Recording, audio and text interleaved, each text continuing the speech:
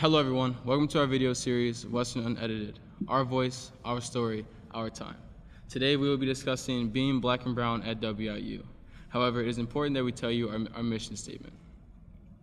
As leathernecks, we recognize the opportunities and possibilities that Western Illinois University offers us. But as future leaders, we seek to improve inclusion and diversity, spread awareness about our experiences, and highlight the stories of marginalized communities on campus to provide a better future for generations of leathernecks to come. Let's get started. My name is Derek Johnson. I'm a junior.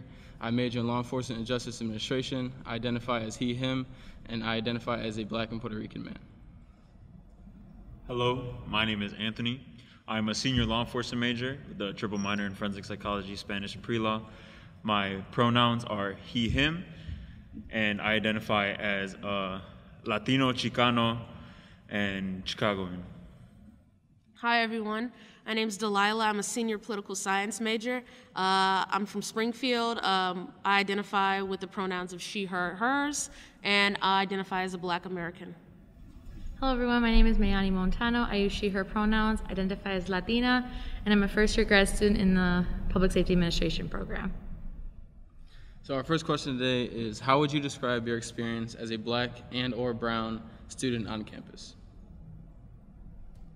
I feel like there's just, as a black and brown student, I feel like very proud of my identity, of course.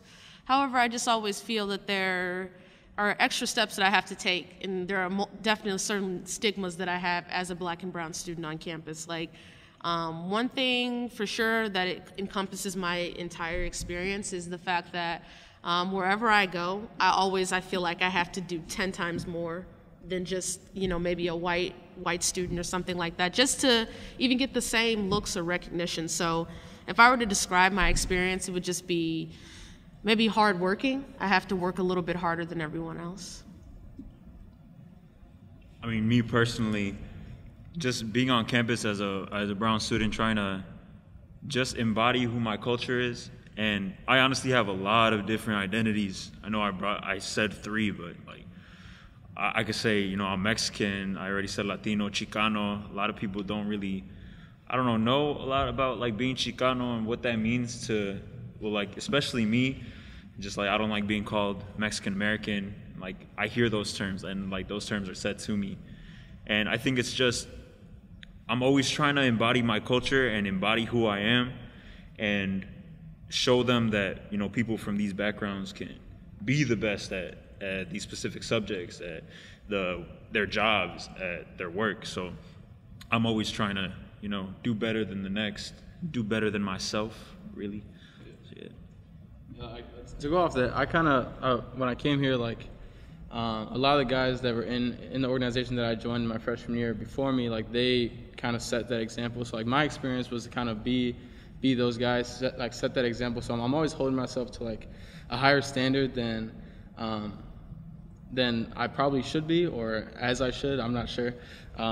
But, so yeah, I don't know, I just feel like my experience is just working hard, like you said, hard working, just kind of trying to show them that what they think I am, I'm not. I think definitely like that hard working is a very good word to describe like my experience. I feel like at first when I came to Western, like I've shared before, like I definitely identified more with my like cultural identity now than I ever did. Like college was that time where I was able to really like, learn more about my culture and really like feel like more prideful in it because I understood it more. But I also think that I had some experiences on campus where like I had to do more because kind of what you said, like we had to go like that extra mile just because of the situation that we're in and because of what we identify as. And I feel like even like the organization, the black and brown organizations on campus do so much, and we are not recognized at the same capacity as other student organizations. And I think just even the resources, we're not given as many resources, whether that be funding or whatever the case may be, and we're just overall not recognized for all the efforts that we do. And it's like, there's like award ceremonies and all that, but it's like, it's not equitable as much as I would like it to be. So I think that overall, just like that aspect, like you said, of hardworking and like having to go that extra mile is something that I would describe as my experience. And in addition, like I want to touch a little bit, you talked about the black and brown organizations. One thing I can also have about my experience here at WIU is I've also had a lot of joy because I grew up in Springfield in a very like suburban area, from maybe K through 12, I mostly went to a majority white high school. So I didn't really get a chance to see or experience a whole lot of joy with my communities and subsequent communities. So when I got to, campus and all these beautiful black and brown organizations, I get to have fun with them, be like, feel included instead of like on the outside. So there's been a lot of joy with my experience on campus too, as well. I agree. I feel like there's a lot of support, on campus, like whatever organization you're a part of, like the black and brown communities, like definitely support one another. And I think that that's something like really beautiful to see on campus. Yeah, they've got your back. Like when you feel like no one else does, you always feel like you have someone you can go to, right? And there's always an opportunity to learn, like all the different organizations, whether they put on events related to their culture, identity, or race, whatever, like they put on events other than that too, and like just showcasing that just because you're a black or brown student doesn't mean that that's all you are, and that's the only events you can put on have to do with that culture. Like if you want to go to like a BSA event, you don't have to be a black student to go to a BSA event. All right, so something we're going to do this video is we're going to be sharing stories from other WIU students. So these are anonymous stories that were sent in. So the first story I have is from a young lady that goes to WIU. This is her story. She says, being black at WIU is being watched when you are at Walmart checking out. It's driving in town and seeing the Confederate flag on the back of pickup trucks and in front of houses. Being black at WIU is having to always advocate for yourself, because if you don't, no one else will. It's being in a program that doesn't house many black students and having to be one of the 3 black kids in class. It's being the spokesperson for all black people because they perceive you to know how all other black people think. It's getting up every day, trying to pay attention in class while watching black bodies being killed and no consequences for the murders. Being black at WIU probably isn't that much different from any other PWI, which is predominantly white institution, but that doesn't make things easier knowing other black students are facing these same issues. Being black here is having non-black friends think saying the N-word is okay because they grew up in the hood, or having a lot of black friends. Being black, period, is extremely hard, but being a student is the worst. Everyone has these unrealistic expectations out of you because you are a low-income student that has made it out of poverty. Being black at WIU is dealing with microaggressions and being told you're being sensitive. Being black here is having a very small black community and getting no funding for the organizations that are formed as safe havens for black students. Being black here is overcoming all the subtle racism this university refuses to do anything about and this town refuses to acknowledge. Being black at WIU is trying not to burn out because you are a full-time student at a racist school in a racist town. You guys have any thoughts about that? I don't know. I feel like that was very powerful. That's kind of. Hit on a lot of different elements, or she hit on a lot of different elements. But I think that one thing that, at least like with my conversations with the people, at Western and within the Macomb community, like there are people that do try at least. Like people understand. So I've talked to like many like self-identifying like white people within Macomb, and like they understand that it happens, and they thank. I just talked to someone last night. Like they thank students for still coming and still being here at Western, because it means so much to the community, the people that actually do like appreciate them being here. So I think that it's unfortunate to hear those experiences 100%, but I do think that there is always room for change. 100%. And I do think that this person, it's important to realize that, us sitting at this table, we have to realize that we're in a sense in the room. We're student leaders on campus, right? Our experience may be completely different from someone who chooses maybe just to go to class and maybe is involved in one organization. We chose to be very, very involved. So I think that this person, I believe them. I believe that their story is valid, and I just think that it shows that we've had different experiences. And I'm really proud of this person for choosing to speak up and having their story read, because just because you're not exactly someone important on campus doesn't mean that your experience is invalid. So I think, I talk about this all the time, black and brown people are not monolith. We all have different experiences, but even being a leader, I can empathize with the things that this person has said, so. All right, so let's get on to the second question. What are some of the expectations, stereotypes we have experienced on campus being a student of color? I think going off of what that story, what she had shared, like being the spokesperson for the whole community. I think that I can definitely relate to that. You know, I'm always asked in different spaces of like, oh, tell me about like all of like, you know, what it means to be like Latina and like all the different experiences. And it's like, just because I'm Latina doesn't mean I can speak for all the people within the community, right? Like I'm Mexican and Puerto Rican, but I can't speak on what it's like to be, you know, Nicaraguan, Peruvian, like all these different Latin American cultures. And I feel like oftentimes because you're of that culture, you're expected to like represent or like know like everything about that. And especially being Mexican, when it comes to like topics like immigration, I have no idea. So you're just expecting that I can speak on those things. I can't. Or about indigenous cultures, I know of indigenous cultures within, you know, Puerto Rican culture. That doesn't mean I know about all indigenous cultures. You know, I think that kind of a way to describe it is if you're European, right? That doesn't mean you can speak on being Spanish, English, Irish. You can't speak on all those things because they're all different cultures. I think that that's something that is an expectation that, you know, being on campus is that, especially if you're involved with like the Multicultural Center, you know all that there is about the Multicultural Center, and I don't, you know, so.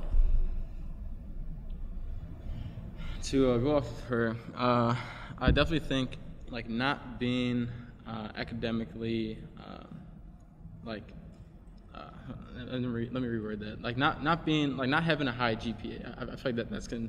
I feel like that is something that is not really expected, and it's kind of a stereotype that like, oh, you probably have like kind of like a 2-point something. And a lot of even guys in my org went from a 2-point something in freshman year and now are at 3.5s, 3.6s. And it's just like that. They're changing, but they're always stuck with that stereotype that they still have a low GPA. They're not going to be the highest person in their class. So it's just that stereotype of them not being where everyone else is, even though they are. So. Yeah, 100%. Like, you know, if I go into like the scholarship office or something, you know, they're looking up like my data and everything, and they're like, "Wow, you have a stellar GPA," and I'm like, "As I should." Like, did you have a different assumption of me because of, you know, of my skin color and things like that? Or, you know, we talked about this last episode. Oh, you want to go to law school, you know, like, yeah, I do want to go to law school, you know. Well, law school is really expensive. Law school is very hard, and, you know, all these stereotypes about the things that you can't do. I refuse to subscribe to those stereotypes, but it kind of sucks that they're still, you know, out there, you know. Another stereotype that I kind of experienced early on, not so much now, but, you know, that I was from Chicago, right? And I think Chicago's a beautiful city. I love Chicago. I want to live in Chicago one day, but I'm from downstate Illinois. So, but when I came here, people automatically assumed like I was from like, you know, South Side Chicago and all the negative stereotypes that come from Chicago. Like I grew up with gun violence. My dad wasn't in my life or anything like that. So it really irks me because Chicago has so much beauty and history in it, and, you know, it just takes a quick search to realize that, but people only think of the negative stereotypes, and consequently they only associated me with the negative stereotypes being from Chicago. And the one stereotype that's kind of been pressing this week, especially with all the things that are going on in the news about, you know, Dante Wright and things like that, is that I want to talk about that all the time. No. I'm going to tell you guys, like, this week has been extremely stressful with, like, class and then seeing all of these, you know, mass shootings and then police killing, you know, unarmed black people. And sometimes I just don't want to talk about that right now. I just have to live my life and try and make sense of what I can. So the stereotype, like in class, that I want to talk about it, no, I don't want to talk about it right now, so. I know, like, I'm from Chicago. I'm from the south side of Chicago. I grew up in those neighborhoods. I grew up with all those people, and like, people are surprised when I tell them where I'm from.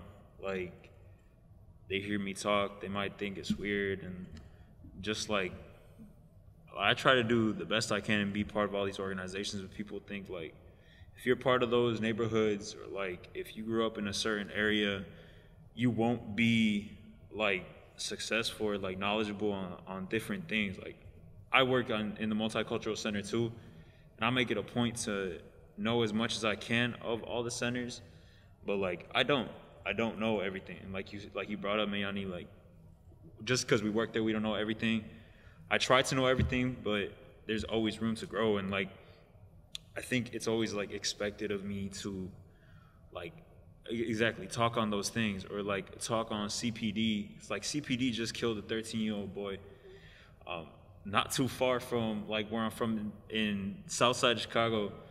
And like when I tell people I'm a law enforcement major, and like they say, "Oh, how do your parents feel about that? Oh, what do they think?" Like, "Oh, that's crazy because of all the crazy stuff that's happening right now." Like, people bring that up to me, and I'm like, those are issues. Like, it's not crazy stuff that is happening. That's like, those are problems. And like, just seeing all those stuff that happens in Chicago, people expect me to be part of it, or expect me not to be from Chicago because I don't look like the stereotype that's from Chicago. It's just crazy, to be honest. And then when I tell them that I want to be a lawyer instead of being like an officer or like a detective, something like that, they expect me to, I don't know, be part of like criminal stuff and things like that. And I tell them I want to be an immigration lawyer, and they get surprised with that too. And then they start justifying it. Oh yeah, he's probably Mexican. So I am Mexican, but I don't want people to assume that, right? Yeah, it's just some things to think about when looking at people. I think also, like, at least like the experiences like that I've had, or like the expectations, like for me, I haven't dealt with so many stereotypes because I'm pretty white passing, or racially ambiguous, I guess. But I think a lot of the expectations that are of me is to also be able to share the experiences of other students. Like I've had in different organizations or in different, spaces where I work, like it's always like, oh, like, can you share like the experiences of other people? And it's like, those aren't my experiences. Like I can kind of give you a general understanding, but I can't share other people's experiences. They're not my own. I can't speak on those experiences, right? Or like, I've had people ask me like, so how is this racist? Like, what did I do? And it's like, why do I need to sit there and explain it to you? That is not my obligation as a student of color to have to explain how you're being racist. That's not my responsibility. And I feel like that's oftentimes like, as a person of color, we're expected to have to explain everything and educate people, and it's like, that's draining. I don't want to have to talk about this stuff all the time. Why don't you ask me about like anything else? Ask me about how my day is versus asking me how something you said is racist to another student. Like that's not on me to have to do that. Right, and like with the expectations thing, like listen, like don't get me wrong here. I am an advocate for my community and those subsequent communities, and I do know a lot, or at least I like to think that I do know a lot, but some days are just better than others, and I just cannot continue to, in a sense, surround myself with that trauma all day, or otherwise I wouldn't make it out. But another expectation, like you were talking about, I want to talk about like for family, for like, we come from Black and brown families, like my expectation, like now that my parents, now that they got me into college, like I better be the best. That's a lot of pressure. And there's another thing too, I'm the oldest daughter in my family, so that's a whole nother level. So whenever I maybe get like an A-, or maybe not, like instead of like an A, my mom's like, why didn't you get like a 4.0 or something this semester? Or, or when I go to like family reunions and stuff like that, like my family's like, oh yeah, my nickname's Lila. They're like, Lila, yeah, Lila's gonna be a lawyer. She can get me out of this. And I'm like, I haven't gone to law school yet. I haven't even gotten in yet. Like, can you guys, So there's a lot of expectations I feel from my family. So much pressure. Like you keep adding it from your family, and then, the school has expectations of you, Being leaders on campus, you know that we get like 1,000 emails a day. Can you do this? Can you do this photo shoot? Can you yada, yada, yada? And I'm like, I haven't even started on my homework yet. So there's a lot of expectations for Black and brown students in general, but especially Black and brown students who are expected to excel. The pressure is astronomical, really. I think we're expected, like, as people of color that are also leaders, to advocate for the school and to advocate for the administration, just because we either have like high positions in organizations or employment with the university. But like that's not the case. If I don't like something, like I'm gonna speak out against it. And I don't think all the administration sees that. I don't think they see that we're part of these communities, not just working for you. Like we're working for our community. If we see something like we don't like, I feel like they probably expect us to go along with it. So yeah, that's a great point. Yeah, that's great. I'll say one stereotype that I've gotten more since I've been at Western than any other place I've ever lived is like, people, know I'm Mexican, so like, oh, what part of Mexico are you from? And I'm just like, I don't know. Like, if they would know, right? They're just right. asking and just it's like, to see. And I get that from students too. Like, students who identify as Mexican as well ask me that. And it's like, it's not even just non-people of color. Or non-color, whatever. Yeah, you know what I'm saying. It's like people who also are of that culture have these expectations. Even like other students, like when I came to Western and like I had people talking to me about like DACA, and I was like, I don't know. And they're like, well, how do you not know? And I'm like, because I just don't. I didn't have those experiences. So it's like, it's not even just other like people who don't identify as, black or brown, like saying that. It's those communities too expecting you to know as well. And like to go off Anthony's point, like I think that's a really good point about like how when you, in a sense, it's tokenism.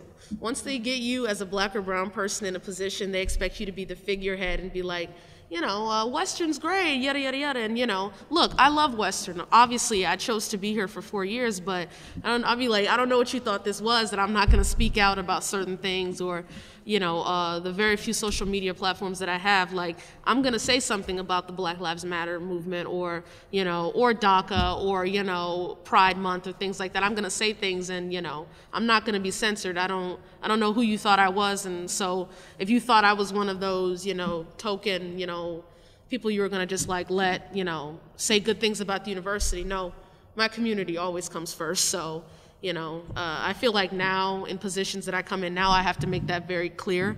Like, if I see something's a problem, I'm going to speak up about it. So that was a good point. So we have another anonymous story that I'm going to be reading. During my second year at WIU, I was hired at a restaurant off campus, to which I was very surprised to see a majority black staff. That, to me, wasn't very common in Macomb. Every other food establishment only seemed to hire white girls with blonde hair, which is still the case 4 years later. Now, I am an Afro-Latina, but passed for only Latina. And at the time was only Hispanic individual that worked there. About 2 months in, one of my coworkers, a white guy, who was about 20 at the time. He was having a conversation with another person about not being able to write with both of his hands. However, he couldn't remember the word. I spoke up and said ambidextrous. However, when I said it, I had mispronounced it as ambidextrous. To which he laughed and corrected me, then proceeded to say, well, considering this isn't your first language, I'm not surprised you said it wrong. At first, I was taken aback at his comment, but then it turned into anger. I looked at him and said, I don't speak Spanish, never have, and my minor is in English, so I think I grasp the language very well. To which he shrugged off and walked away. Now, over the years, I have heard various ignorant comments from customers regarding my appearance, nationality, and ethnicity, ranging from, you're exotic, to, wow, you're very pretty and well-spoken for your kind of people. However, the worst comments weren't even the ones directed at me. They'd be the ones I'd hear in passing, mainly coming from my manager. My manager was a middle-aged white woman, and there was one day where I overheard her speaking with 2 cooks in the kitchen who were black. The topic of discussion was about slavery, and asking them if they were to have done it, and if it would have been that bad. Another occasion, she was speaking to me about one of the men that works for an outside company that comes and helps the restaurant. He happened to be of Middle Eastern descent. She said to my face, excuse my language, I can't f***ing stand foreigners. These foreign dudes are always trying not to do anything and to take your money. They're rude, can't stand them. Numerous employees stated that they've heard or experienced racist comments in the workplace either from her or other customers. The most heated argument I'd seen was the debate between my manager and the kitchen. The topic was Black Lives Matter, and her ridiculous rebuttal of all lives matter. Now, she's saying this to an all-black kitchen staff and a majority black front of the house staff. The tension in the air was undescribable, as her own staff is trying to explain that their lives are important and aren't being viewed as that in society right now. But she continued to refuse to listen and have a conversation with them, only meeting them within, well, I just don't know why you guys can't say all lives matter. I think for me, not even at Western, like within like my own family, with my white side of my family, like I've definitely heard that that phrase, all lives matter. My dad, who's Puerto Rican, also says, well, all lives matter. And it's like, that's not what we're getting at, right? And it's not a matter of one life means more than the other. It's Black Lives Matter too. And I feel like people are just so not willing to see it as that. They're just trying to see it as something opposite. And I've heard, I haven't heard these kind of things like me personally on campus, but I definitely heard them in my own family. And like, it takes a lot to have to like educate and really like for me, like I told my dad, I'm like, okay, well, what about Malaysia? What about Eve? Like my little cousins who are half Black.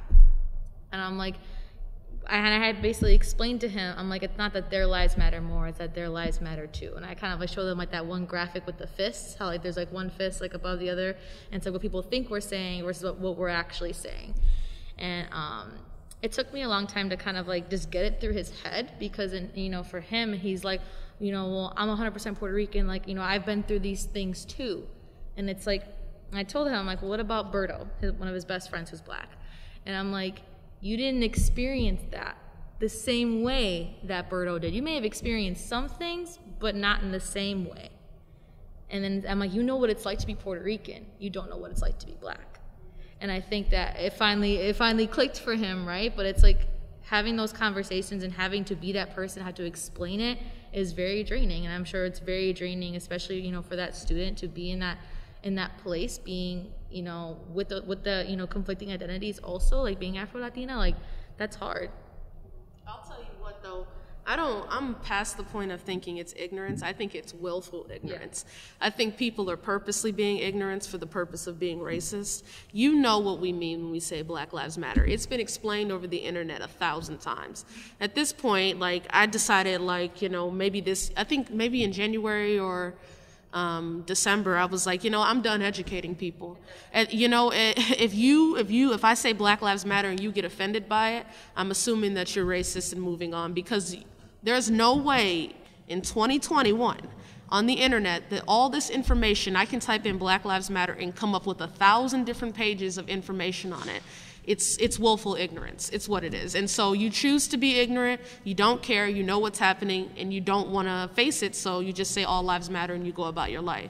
I'd rather someone say that to me than try and rebuke me or try and refute what I have to say, because I'm done educating people. So I feel really, really sorry for that person who had to work in that environment, that toxic environment. I know that had to play with her psyche every single day, but that's basically what I would say. Like if someone tries to say all lives matter or, white lives matter or something like that, it's willful ignorance. They know what they're doing. Move on, and try and find people, who actually care about the cause and actually are trying to be actively anti-racist. Yeah, like there were instances in there. From what I remember, 2 instances that somebody was trying to educate them. One from the coworker told, like, obviously checked them on they don't speak Spanish, and then was just shrugged off. Like, that's willful ignorance. Yeah, the manager is getting checked on what they're saying, not even checked on it. They're not coming at them. They're just telling them information, trying to explain it to them. And she's just blowing it off too. So I mean, at that point, there's no helping them. Like another aspect of this is it's all like there's stories I've heard from some friends of mine. And it's always like upper management that is saying it to the general level workers. So it's that kind of power thing. Like, you can't do anything to me. You are kind of submissive to me. If you go against what I say, then you can be released just like that. So it's kind of like that learned helplessness type of feel, where you don't say anything. So you kind of just feel helpless, and that's kind of that's exactly what they want. There's been stories from the dining hall in Corbin-Olsen, where an upper management person called this one girl or guy, I forget who told me, but they called him a monkey, like flat out monkey. And the person told me this, and he's like, man, it was a guy. Now that I'm thinking about it, he's like, man, if he wasn't my boss, like I would have, but it's kind of like that power. So it's like they're kind of helpless in the sense that they need that job. They're in college, they need these jobs, so they don't want to do something wrong to lose that job and possibly lose their entire college experience. Yeah, no, and it's like I feel like black and brown people constantly feel that power structure no matter where we go. The chances are, right, like, us three, we want to go into law school. I can guarantee you, I haven't even stepped foot into law school yet, but 90% of our professors will be white, right? 90% of the administrators will be white. We already know walking into a room that we're not going to be the dominant people in spot, unless it's like a B-Man retreat or like, Latinx Heritage Month, and we have people like that. That's the only time. But, and another thing that really bugs me is like with the whole education thing, it's like, you say, for example, you're talking to someone about Black Lives Matter, and they're like, well, educate me. It's not my job. You came to me with this problem. You should educate yourself, It's like me giving a presentation and then, people asking me questions. Well, educate me. I'm the one giving the presentation. I'm telling you that I'm supposed to be the one. I'm no longer accepting that either. Well, I just haven't been educated. Where have you been? You've been underground? Because every major news station, every place on the internet, Twitter, Instagram is talking about it. So it's willful at this point. I do want to say a final remark, like administrators tend to be protected, and if people don't speak up, they're going to continue to be protected. And I just see that issue happening and continuing to happen. So hope everybody speaks up. All right, next question. So what do conversations regarding mental health look like in Black and Latinx communities? So to kind of begin, my org actually had like a talk about this. So from a guy's point of view, like men are kind of expected to have a higher tolerance of like their mental health, especially as a Black man. It's even kind of up more. I have no idea why. But there's this one guy in my org, and he said, he doesn't open up. And this one girl he was talking to kind of like forced him to open up, and he let it all out. He became emotional with her, and like he was like, man, I finished talking to her. I felt like wow, I let it off my chest. And then as soon as that happened, she said, man, that was really soft of you.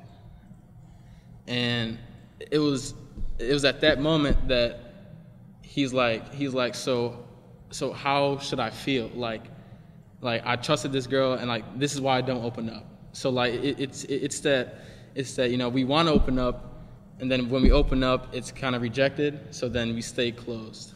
So it was just an interesting thing to see that like, and like this dude's huge. He's like 6'5", like 2 something. Like and like he was able to let that image go and be emotional with this girl, and she kind of saw him as soft. So like now this guy's gonna be shut down forever. So it's just like kind of that mental health is just always disregarded as a man and as a man of color, especially, which really like kind of just doesn't allow men to ever really open up because you don't know how it's gonna be taken. So. And I feel like Black men especially, they have in the Black community, I'll speak for the Black community, there's like this stigma that you have to be tough, masculine, take care of things, no crying, you can't be soft or anything like that. And that's so detrimental to our community, because I always think about all the problems that would be solved if someone just talked to someone, But also with like mental health, like, so this is kind of like personal to me because like, in 2019, before the pandemic hit, this was before the pandemic, I was diagnosed with 2 really debilitating mental illnesses. And, to this day, I really still can't talk about it because I have so much shame, guilt, and I know I shouldn't feel that way, but I can't help because of the way my family has perceived me. Like, they're like, what's wrong with you? Are you crazy? Like, when they say things like that, it just takes everything out of me. I just want to go hide. So for a while, I still hide it from my family. There are people in my family that I talk to every day that don't know what I was going through because of that shame and that guilt. In the Black community, mental illness is just not talked about. You sweep it under the rug, or or what you got to be, depressed for, or something like that. You grew up with this, you grew up with that. Like, we had to walk to school and yada yada yada. And I'm like, well, I opened up to you and then you shut me down. And also another thing is, like, in the workplace, right? When I had to tell some of my supervisors I had to take a leave because of my mental illness, like, I just remember that day, like, the way they looked at me changed. You could see it in their eyes. Like, they always thought, oh, Delilah's strong, she's got this, she's put together. But then the moment I told them, like, the way they perceived me was so different.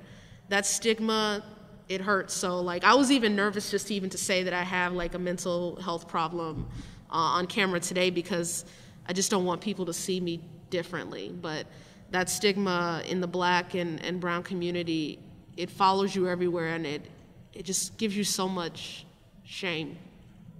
I think for sure, because, like, I definitely, like, related to, like, one thing that you said, like, that's something, like, people in my family have said, like, oh, you have nothing to really be depressed about. And it's, like, trigger warning. Like, I've had people in my family say, like, oh, people who, self-harm, like, they just want to do it for attention. Like, that's not true at all. And for someone who used to self-harm, like, no one knew. Like, my parents didn't know for almost 5 years because, like, I just didn't tell them. So it's not about wanting attention. And, when my dad finally found out, he was like, that's pathetic. And I love my dad. He's apologized for his comments since then, but it's like, especially, like, my brother has, I forget what it's called, but he has a specific diagnosed, like, form of depression. And because of how mental health is, like, within my family, like, he hates therapy. He doesn't want to do it. He did it when he was younger. He just shuts down. Like, he just doesn't, like, therapy, and, like, especially in, like, for me, speaking on, like, the Latinx community, it's, like, very, like, frowned upon. It's like, you're not a real man if you can't handle it. Like, especially when it comes to, like, people who've gone through like a lot of, like, for example, like, immigration and stuff like that, who gone to, like, a whole different country. It's like they have something to be upset about or depressed about, but someone, like, in our situations, like, we don't. So it's like this huge stigma within, I feel like, both communities, that I think that a lot of people disregard. And I think also, like, at least, like, on campus too, like, we have a counseling center, and the counseling center is great, right? I've been there, it's awesome, but there is a lack of representation for our students of color there, because a lot of times people don't like to speak to counselors who may not be able to share the same experiences, hence, like, their race. Because that's, like, a big thing that people struggle with. It's a big thing, and they can't talk about it because the other person may not understand. And I feel like that's something that I would love to see the university definitely, like, work towards, is, like, getting more representation in the counseling center, so that people with mental health issues, or maybe not even diagnosed, but just, just want to talk, they feel that they can, because there's someone there who can relate to them, that will listen to them. Yeah, there's also, like, that like, oh, he's the same as me type of feel. So I definitely get that representation. There's people who I've spoken to where, like opening up, you need to feel like that person knows where you're coming from. So we definitely need that representation in counseling center. I just think it's another thing about, like, when it comes, like, talking about the community, right? The problem, I feel like sometimes, well, this is just maybe my experience, maybe someone else can relate, but talking to my Black family about it, they don't want to talk about it because they know that they are a part of the problem. And then it's pointed back at them, like, well, Mom, when I was depressed in middle school, well, that never happened. Or, well, we had it way worse than you did, I'll tell you this, so they don't want to admit that they're a part of the problem. Like, one thing about the Black community, and specific, like, what happens in this house stays in this house, right? So any problem that I may have had, I couldn't even talk to anybody because we're telling everybody our business and things like that. They perpetuate that, right?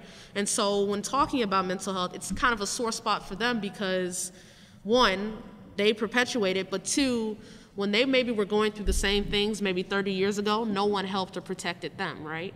So it's hard, like, when I told my mom, like, I was starting therapy, well, she was like, well, when I was your age, I didn't get therapy, or, your aunt didn't get therapy or anything like that. There's a bitterness, right? Because no one reached out to them and helped them when they needed it, you know. So I think that, you know, when I have children in the future, I'm gonna break that curse and be like, if you need help or if you start experiencing these things, because, you know, mental illness is passed on. If you start experiencing these things, you can go to someone and there will be no stigma. I just do feel guilty about all the Black and brown people who weren't reached out to when mental health was taboo back then, but it's not as taboo now, you know. Touch on that taboo-ness real quick. I think also within the Latinx community, there's such an emphasis on shame and like the family name. And like, it's like, oh, if you talk about this, you're gonna bring shame upon your family. Or like, oh, you know, they're gonna chismear about it. Like, they're gonna gossip about it. And it's like, why does that matter? Why is, you know, the fact that someone may gossip about it or talk about it, like, that's more important than my health, my mental health, you know, stuff like that. And I think that taboo-ness, like that stigma also relates to, like, it goes back to the family. It's like not even like your issue, it's like the whole family's issue, and it's like you're making it a thing for the whole family, and like that's a big thing as well in the Latinx community I've seen. There's been times where like literally we'll be going to a family party, we'll have this entire episode like at the house, and then as soon as we show up to that party, it's like nothing ever happened. And like that's kind of like symbolic of like how we treat our mental health. We can be going through it, but like just a random, I could have been going through right before I came here, and I come here and it's business. Like I'll be able to hide that, and like I don't know. I feel like that's kind of symbolic of the Black and Latinx community. It's like you can be going through it, but when it's time to show people what's going on, you're not going through it. So yeah, I feel like if there's a weakness, especially mentally, within our communities, the trust and like people that look up to you are like, this might not be true, right? But this is how it's seen. Like, if you show that weakness, you're not gonna be trusted to do things anymore. Like, I want to be a person that somebody can confide in to get something done, because I pride myself in that. Like, I don't want to feel powerless or like not being able to do something, especially because I can't talk to people about it. I know like everybody, y'all have all hit on like great things. Like, what is making you sad? Why are you sad? Who's making you sad? It's like, that's not what it is. But yeah, definitely switching back and forth, definitely resonating with that. Like, I have to get stuff done, and sometimes it's just I have to push myself off to the side. Like, I'll take care of that when I'm done with everything, when I'm caught up, and I'll take care of it by myself. But then we have people like, you know, people who like that, who do that, and they never get to it. So they go their whole lives dealing with this, and then they marry, they have kids, and they pass it on to the same kids, and the kids keep repeating the cycle. That's why I think it's important, and I'm really glad that in the last maybe 5 to 10 years, we've been talking more about mental health, you know, in specifically the Black and brown community, because for a while it was just so hush-hush, like, you know, I have an aunt who dealt with mental health problems, and I remember being like 8 or 9, and this person, she, you know, tried to commit suicide and things like that, and no one talked about it. I was like, where is this person? Don't worry about it. And I'm like, what if that was me? Would I just be a don't worry about it? Would I just be pushed aside in the corner for no one else to just talk about? And that really, really hit me, you know, as a child, and I carried that throughout my life. So I'm still trying to unlearn some of the things that I learned, you know, growing up. Like, I stopped saying that, you know, oh, you're just being crazy. I stopped saying that because it's hurtful and it was meant to degrade people, but it's a lot of unlearning from what you learn in your community as well. Mm-hmm. All right, so I have another story. This is a short one. She says, being Black at WIU is scary at times. Being Black in WIU or in Macomb, period, is going to the gas station and being harassed by older white men because of the color of my skin. Being Black here is white people telling me they are Trump supporters without me having to ask. It's having to feel like I have a target on my back. It's toning down my personality for others to feel comfortable. Having heads turn to look at you when the topic of race is brought up into the conversation.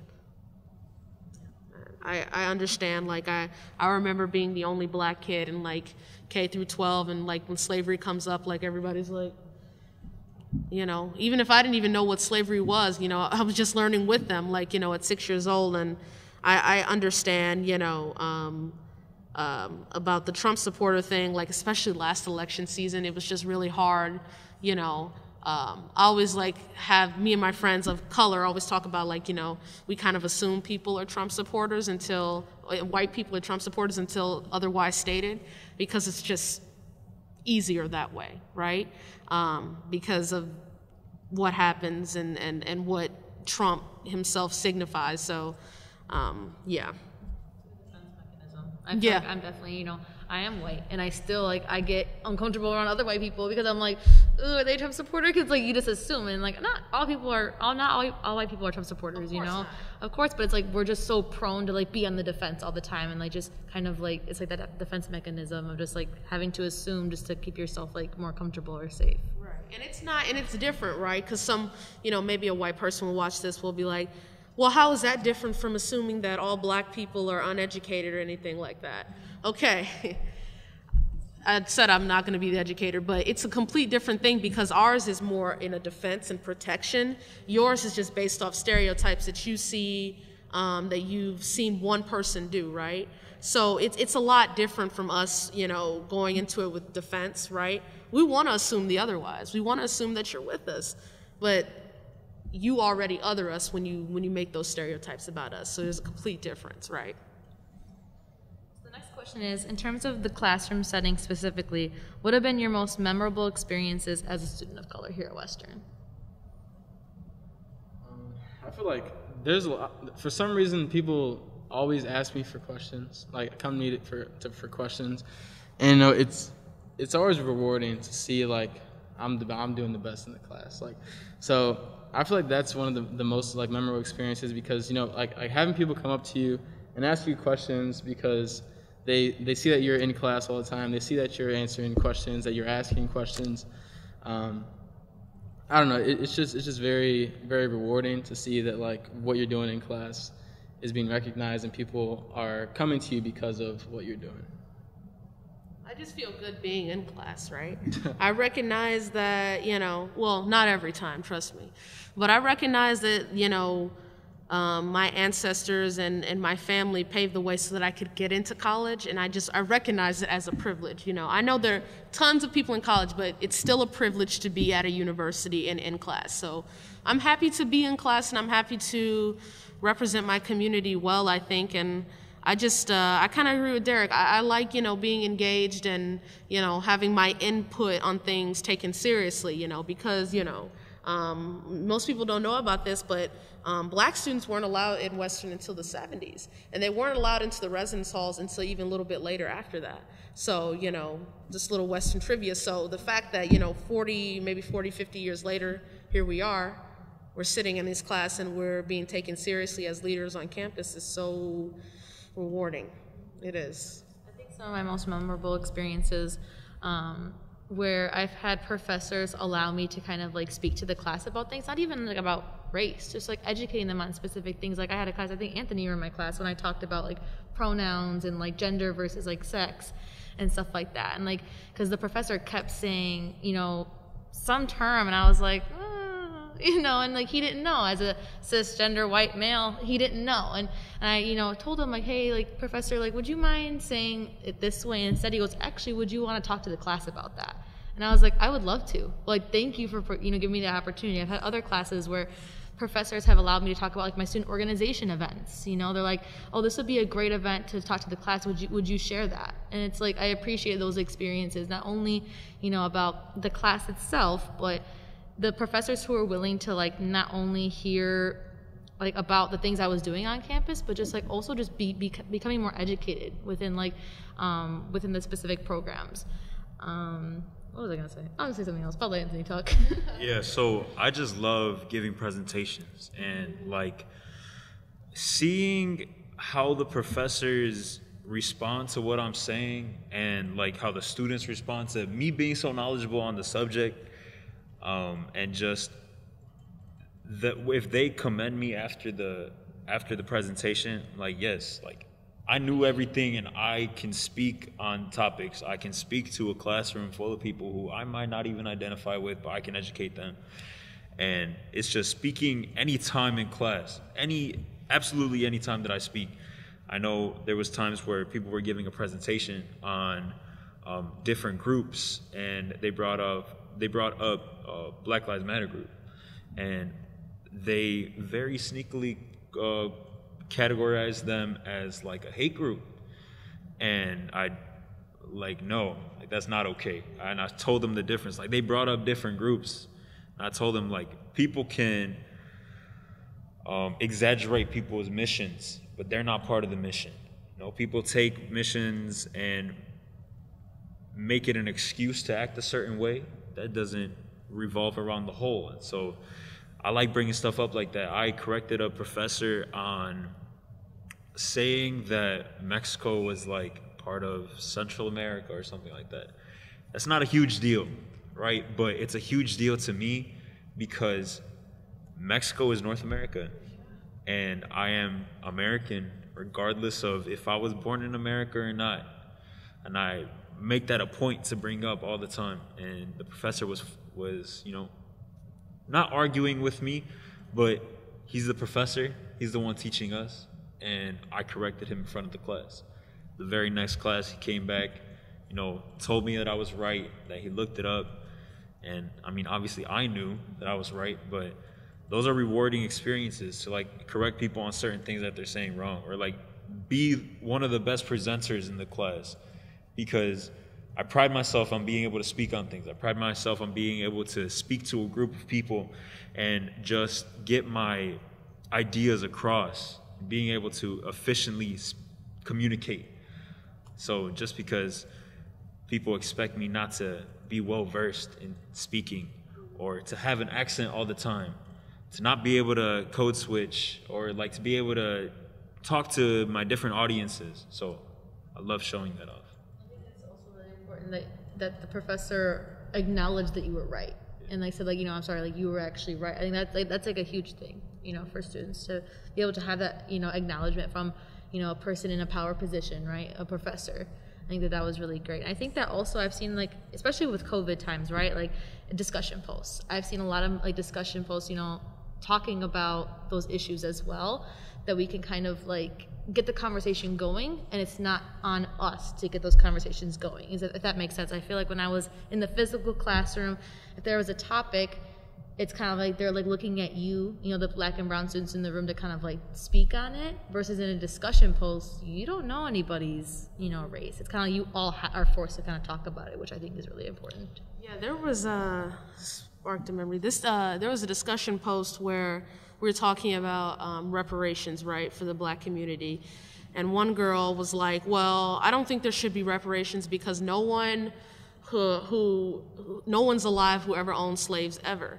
So obviously, me, I was like, okay, let me explain something to you. So, you know, I'm actually very proud of this. I have proof that my great-great-grandmother was a slave. You know, so I have proof. We have her documents and things like that in our family house, but we had things like that. So I was like, actually, my great-grandmother was a slave, so that means that my grandmother's grandmother was a slave. So people who haven't been affected by it are still alive. My grandmother's still alive.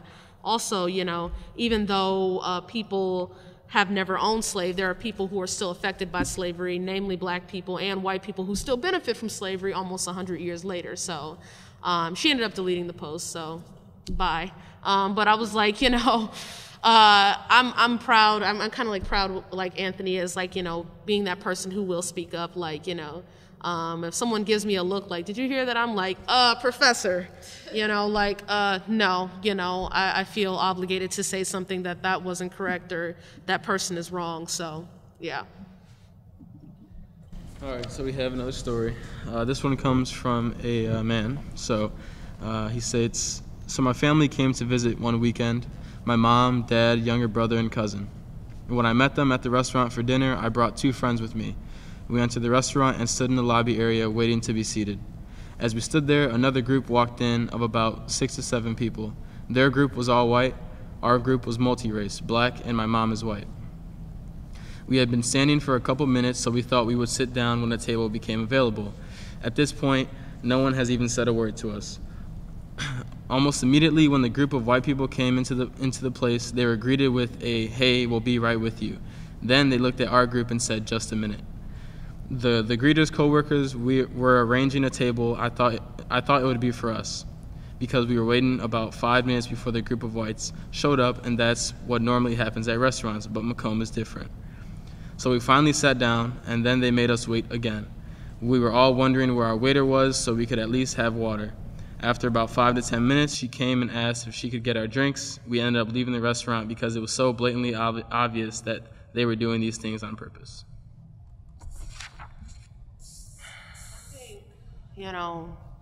I think I speak for the table. As Black and brown people, we've all had experiences like that in restaurants, like, people not wanting to serve because they don't think Black people don't tip, or, we're going to be rowdy, or, just all types of things. So I definitely relate to that experience, just feeling like, or being, if I go out with my mom or like my friends and we're the only people of color in the restaurant, feeling like, should we be here? Are we allowed here? Or, in that sense, like, I know I'm allowed here, but in the sense that I feel like maybe this restaurant isn't for me. So I understand that for sure. All right. So next question. What issues do we wish were more discussed with the Black and brown communities? I think we brought it up before, like the mental health aspect. Personally, I wish it was more talked about the fact that sometimes the Black and brown communities don't see each other as allies, and don't see that some of us go through the same things, and like Latinx people are also Black. Like, I don't think that's seen, and there's a huge like stereotype with, the whole thing having to do with colorism. Like, they don't see that there could be a Mexican person who is also Black. There could be, a Puerto Rican who is also Black. Like, not even saying, oh, my mom's Puerto Rican, my dad's Black. No, like, they are Puerto Rican, but they are Afro-Latinos. Like, they're still Black. They will identify as Black. And I just don't see sometimes that these groups don't want to help each other. They might say, like, oh, well, this is not your struggle. Don't worry about it. Like, to people of power, to people in the majority, we're seen as the same. Like, I see that all the time. And yes, I'm lighter skinned. I definitely see that. Definitely see the privilege in that. I'm not driving somewhere and immediately seen as a minority, but if I'm stopped, then they understand that I am. It's a second step for me. Besides, like, if I was darker skinned, it would be the first step. But it's still a thing where if we don't help each other, then our groups are separated and not as powerful as we could be. Just wish that was talked about a lot. And I agree, with discussing the dynamics between the Black and brown community. Well, one thing I wish is that, Black people, and particularly talking about my community, for some people don't think that we can be affected by immigration like the Latinx community is. And I'm like, oh boy, you're so wrong. You have no idea how much that affects us, right? And then two, on the brown side, I wish that, Latinx people could recognize that, although for the most part we're relatively on the same, you do have a little bit of a step above us because of your proximity to whiteness, right?